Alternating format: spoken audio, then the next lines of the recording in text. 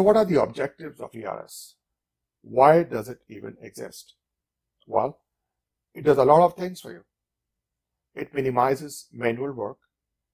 As you are aware that MIRO is a front-end manual process, and it can take from 20, 30, 40, 50 seconds to a few minutes to create an accounts payable invoice based on a vendor's whatever their services or their goods that they may have supplied to you. Since ERS runs in the background, it can minimize that work considerably.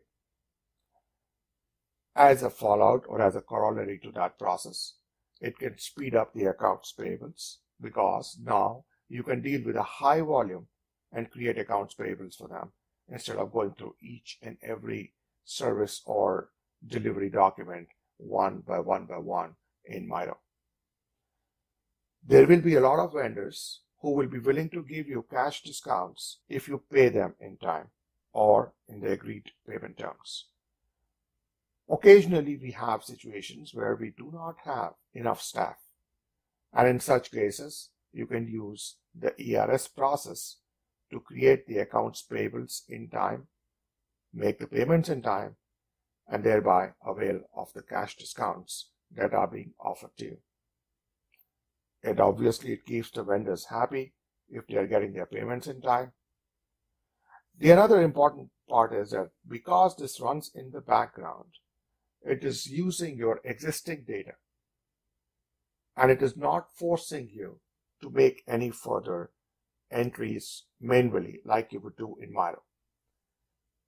That obviously helps you to reduce manual mistakes relating to amounts and quantities. And as a result of all the above, it improves efficiencies. It also avoids missing payments to important vendors. There are still vendors who can stop supplies or who can, cause some other kind of disruptions to your smooth running business operations if they are not paid in time. And if you put those vendors on the ERS process, you will be able to save that heartburning. Let's put it that way. So let's go to the pros and cons of using ERS. Well, we saw a few pros earlier, so I won't repeat them. So they are really accuracy, savings, timelines, opportunities, and they can deal with high volumes. Like everything else, it does not come as a perfect package. There are cons relating to ERS. The first one is complacency, the risk of losing oversight on payments being made to vendors. If your system automatically creates accounts payables on vendors, you kind of tend to lose sight of the process after a while. You may not bother to know whether the vendor actually submitted their invoices subsequently or not.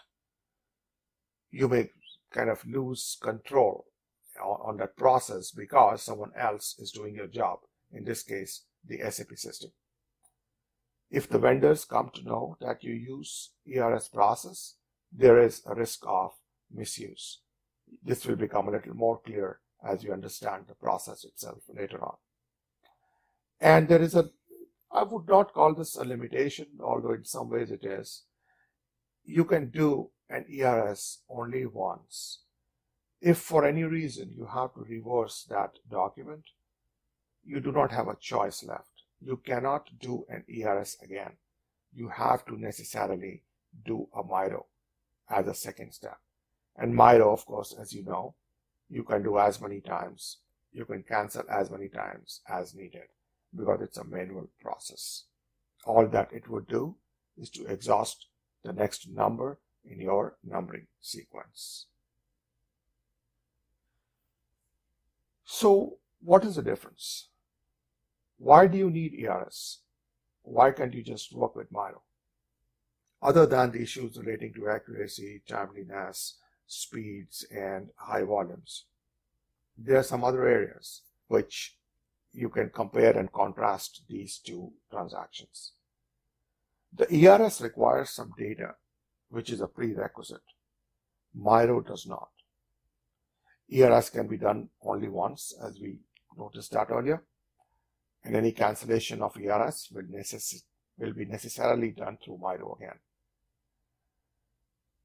Both processes are subject to duplicate invoice check if you have that activated in your system.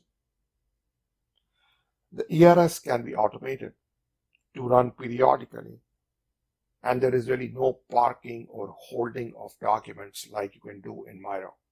In ERS, it will either post or it will error out if there is a problem. You cannot edit the amounts in ERS system. You will have to accept whatever is there. You don't have the ability to change an amount, whereas in MIRO, you do.